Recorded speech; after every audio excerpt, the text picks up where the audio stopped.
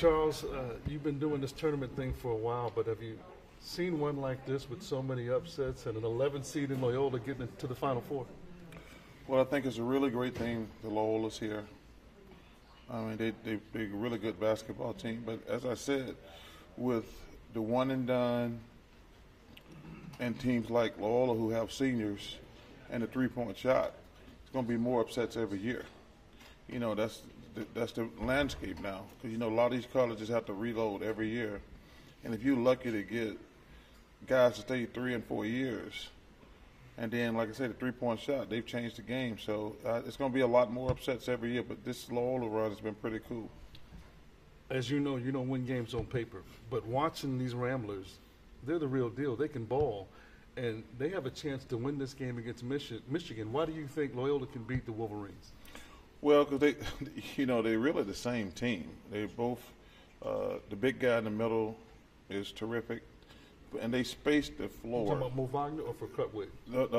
What's his name again? Cameron Krutwig. Yeah, I can't say that. Cameron, I call him Cruddy. Cruddy is I call him the white Zach Randolph. He's so fundamentally sound. He doesn't get a lot of elevation, but he's a terrific player, just like Zach Randolph is a great player. Great hands, great feet. Yes, great hands, great feet. And it goes to show you don't have to be able to just run and jump like a deer to be successful.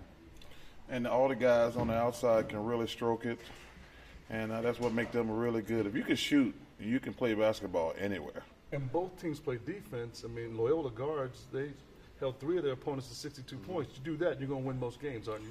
Well, really, you're not going to hold this team to 62 points because what's interesting, all 4 of these teams live and die by the three-point shot. So, and what's going to be interesting is who can play the best defense because, you know, it sucks playing basketball in a dome.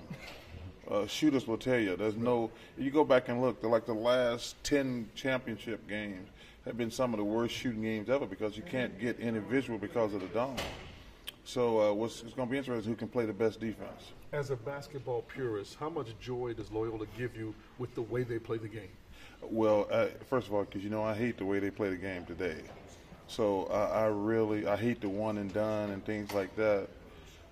So I think it's just great. And let me tell you something. If these kids are able to win this game, these 2 games, it would be arguably the greatest victory in college basketball history. And they have Sister Jean. And they got Sister Jean, yeah. I know, and she has been amazing. She is so thoughtful in her speech. She always gives the other team credit, and she always says something about, you know, we're a little small school, and she says no disrespect to the big schools, which is, for her to be her age and have the forethought not to want to offend anybody is pretty cool. Well, I think we're in for a treat at the Alamo. We're in for a treat at the Alamo. Yes, we are. Chuck, always a pleasure, my brother. Yes, sir.